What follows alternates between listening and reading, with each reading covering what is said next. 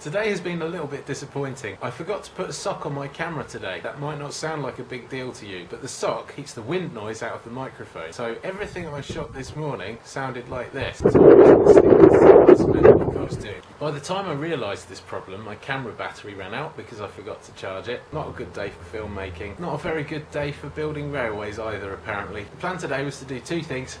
First thing was to ballast this track. Second thing was to plan how I was going to put some track bed across here. Now, just a couple of weeks ago I laid the track Roundtree Corner using mortar. I found that actually quite difficult. Because the mortar was wet, it just kept sticking to things, so I was feeling a little nervous about doing this. Until last week a guy called Zach Bond released a video on his YouTube channel about how he does ballast. Because Zach's working at a larger scale, he includes things like stones in his ballast, and that's obviously not appropriate for a tiny railway like mine.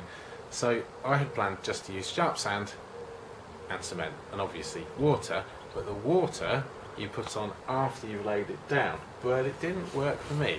I think this went wrong for me because my sand was slightly damp to start with. It dried out before I'd had the chance to wet this all down. So rather than everything locking together, I just had little grains drying out, and it's just crumbly powder. I can just sweep it off and start again.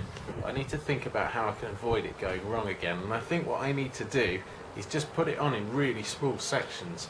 I have, however, started working on the track bed, and what I've done is something I said I wasn't going to do, but it just seemed to make sense here. I've just put some concrete down. I hope I've summed all that up coherently enough for you to understand what's happened today. I'll know when I get to the editing stage, but at the moment I'm slightly in the dark.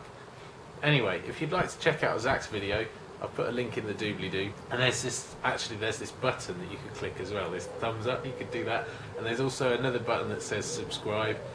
You could do that too, but you know, if you're watching the video, you know about it already, don't you? You don't need to subscribe. Rambling on. Ooh, hey!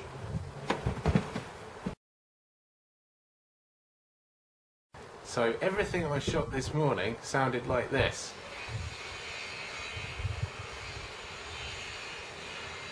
No, not like that.